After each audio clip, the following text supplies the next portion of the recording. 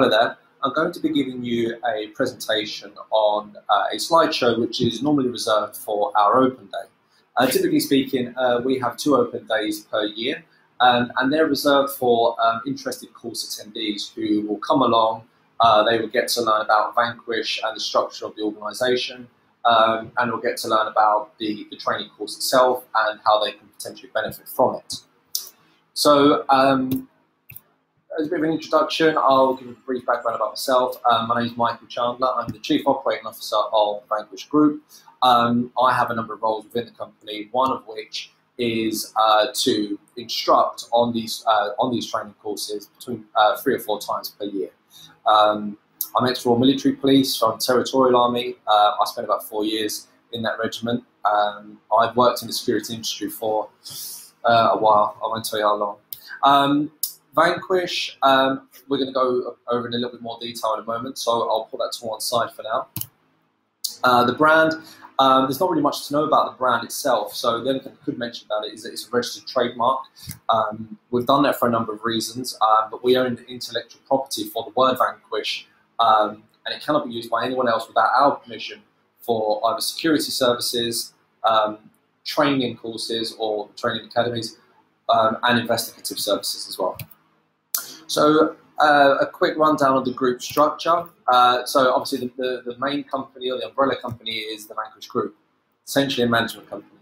But it does own and manage a number of smaller companies, one of which is Vanquish Security and Investigation Consultants. This was the first company that we incorporated. It was incorporated in August 2011. So we're a relatively young company. The purpose of that company was to provide security services to high net worth individuals and celebrities. Our unique selling point, because we were moving into an industry that was very competitive, our unique selling point was going to be that we could investigate any threats that our clients or principals would receive. So rather than just providing more security operatives to someone who received the threat, we'd investigate that for them and hopefully nip it in the bud that way. What happened after, well, about 6 months to a year, we opened our investigative services to the general public. We started off with the private-investigators.co.uk. We entered a bidding war for several companies in the US for the private-investigators.com. Once we ascertained that domain name, we opened our service up to the public, and things just went crazy. We were forced to separate the 2 companies, and now we own something called Vanquish Investigation Services. Vanquish Investigation Services provides private investigation services to members of the general public. We also work for a lot of law firms as well. So just going back to security and investigation consultants, we kept that name really out of traditional purposes. It was our first company. We didn't bother changing the name. It should really be called Vanquish Security Services because that's all that company does. Vanquish Training Academy was a byproduct of those 2 organisations. So when we first started deploying operatives onto surveillance tasks, we were relying on their knowledge and experience in the investigation sector of the security industry. And what we found is that a lot of people who claimed to have been trained in surveillance had actually only received a half hour, in some cases, to half a day's training in surveillance, which really wasn't adequate. And so what we did was we created a 2-day training course and invited all of our security operatives and said, look, come to our office in London, we'll go through this training course with you. It's relatively brief, it's only 2 days long, and then we'll be able to deploy you on surveillance operations. And what it did for us was it gave us the knowledge that they would go out adhering to our standard operating procedures. They would write a report in a format that we wanted them to write it in. And it also gave them probably a little bit of experience and knowledge that they never had in the first place. And from then, it kind of grew into something where there was obviously a need for that type of training course within the security industry. So we started charging for it, and then Vanquish Training Academy just became its own thing. Just before I move on though, what I would like to point out is Vanquish Training Academy is its own entity, and it only became its own entity in its own right very recently at the time of making this video. I think it was May or June 2016. Before that, all of the trading went through the first company, the security company. It doesn't. It does make a profit. It's not. It does make a profit, but it's not there as a profit-making entity. The purpose of it being there, and this is Vanquish Training Academy I'm referring to, the purpose of being there is to provide operatives to the other two companies. Just a quick run through of our clients. So these are the security company's clients. Obviously the high net worth individuals we cannot mention for obvious reasons. Crown Plaza Hotel is one of our clients, and we provide corporate security services for them. Seven Dials, public relations organisation, who organise a lot of big VIP-based events. Universal Music Group, we are official suppliers to them for close protection services only. UEFA were a client of ours. We're not anymore, but they were a client of ours for a period of time. Western Union, they at the point of shooting this video, they still are one of our corporate clients, which are obviously quite huge. And the BBC. The BBC is one of our clients, and we, again, same as Universal Records, we're official suppliers to those only for close protection services. So just give you a bit of rundown about the course. We have two close protection courses, essentially. When we first wrote the course, it was the 21-day advance close protection course, which is what we called it. But what there was clearly a need for, after speaking to quite a lot of people about it, was just the requirement to do the 12-day close protection. Some people want to get into the security part of the security industry, and others do not want to have any involvement. Sorry, those people don't want to have any involvement with the investigation side of the security industry. And so for that reason, we separate the two.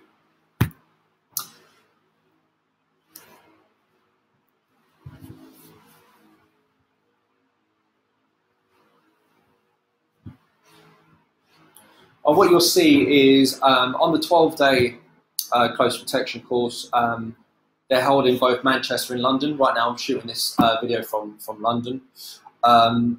It's 12 consecutive days. Obviously you gain your level 3 SIA close protection qualification for that, which will enable you to apply for your CP license with the SIA. It doesn't mention it here because we changed it very recently. It says First Aid at Work certificate, which you do get. That's a minimum requirement for the SIA. But we also give you your paediatric first aid and DFib training as well. The cost of that course is $1,800 at the point of making this video. The 21-day course, it encompasses what I've just mentioned, the 12-day close protection, but it also includes all of our investigation-based courses. So, once again, level 3 SIA close protection qualification. First aid at work, this also encompasses or includes pediatric first aid and DFib training as well. But it also includes our 5-day advanced surveillance course, our bug sweeping course that we create ourselves, technical surveillance countermeasures, counter and anti-surveillance as well. And you also do your topographical test, which is what you will need if you decide to apply for your public carriage office license, which is essentially your chauffeur's license. There are a number of payment options, all of which will be available on the website. Obviously, for all courses we have, you're able to pay the amount in full should your application be successful. You can pay a deposit of £200 and pay the remaining amount on the day of the course. Or there are 2 payment plans. For the payment plans, you have to apply for them as well. Again, with the 21-day course, you can pay the amount in full should your application be successful. You can pay a deposit at this point in time, £864, which equates to 30% of the full amount.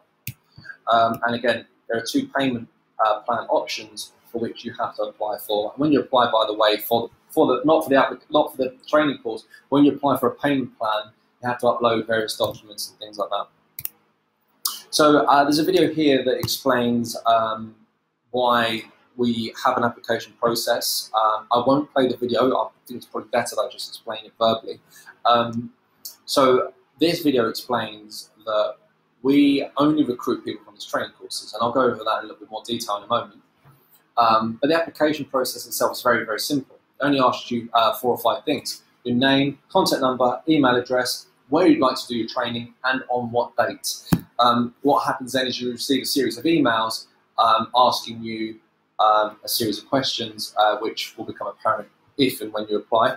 And basically follow the steps. Really, really straightforward.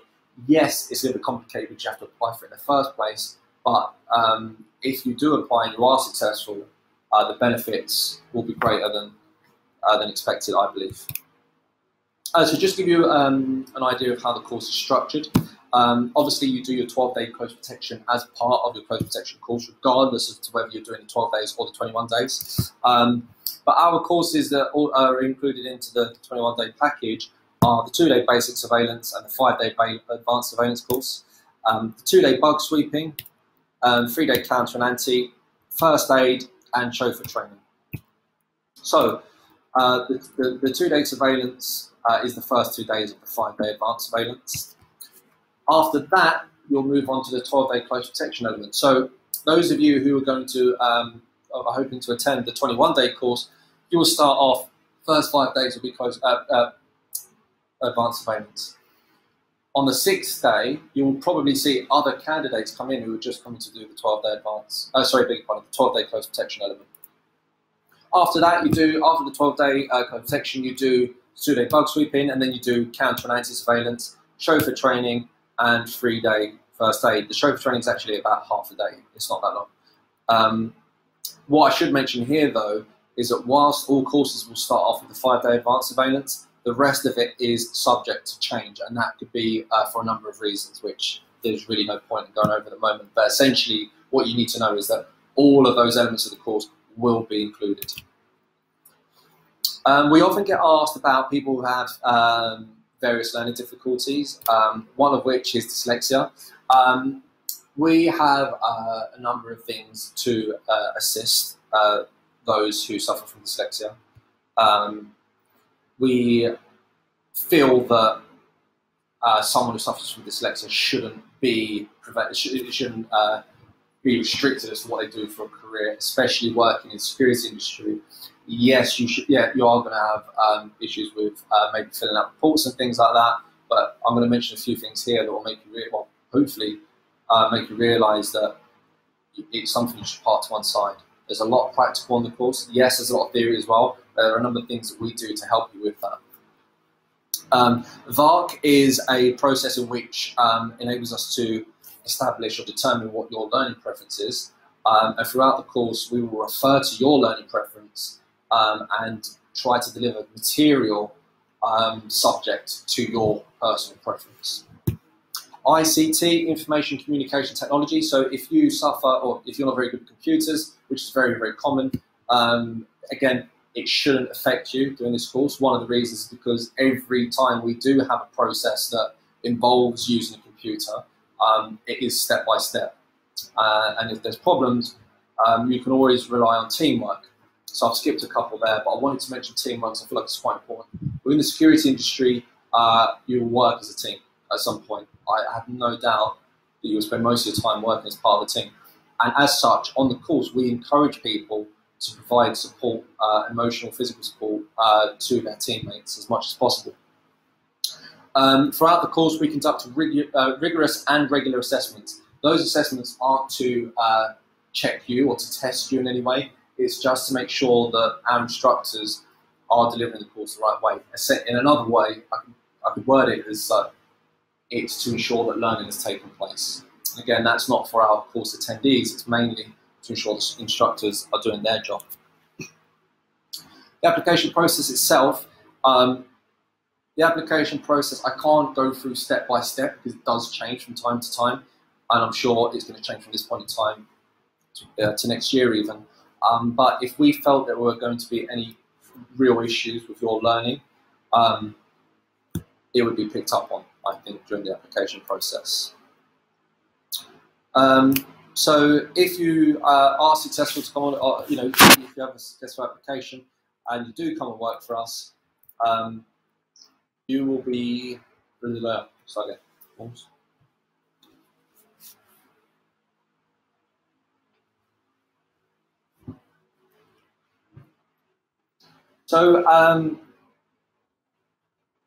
there are a couple of recruitment policies that we have. Vanquish Investigation Services, since 2013, implemented a recruitment policy whereby it doesn't take on anyone who hasn't done one of our own training courses. There are a number of reasons for it. Going back to the beginning of this presentation where I mentioned the work quality from certain individuals who hadn't done a training course was very, very poor. So for us, it's just a way to ensure that our operatives represent us in a way that our clients expect. And the security company, oddly enough, only implemented this same policy on the 6th of August 2016. So it's relatively new, but we no longer recruit anyone that hasn't done one of our own training courses. There was a blog post that was sent out on the 21st of May 2016 explaining why we're doing it in a little bit more detail, and there were only 3 interview dates taking place. Like I say, the last one was on the 6th of August 2016. So, should your application be successful, after the course was finished, you will become part of an international team that represent Vanquish while servicing our high-end corporate clients and valued private clients from all over the world. If you work in the security sector, you will be hopefully representing Vanquish with one of the silver V lapel pins, that's seen there. There are a few elements. We mentioned the contract. In all honesty, I don't think it's worth mentioning now, so skip. So we have a unique task delegation system. It's something I created, so I know it's unique. It's subject to copyright. We have pause. So when it comes to taking on work, there's a task delegation system that I created myself as part of my role as the Chief Operating Officer, whereby all of our operatives will simultaneously receive an email when a task comes in. So this email will contain the following information. It will tell you the type of task that it is, so that could be close protection, it could be a surveillance task.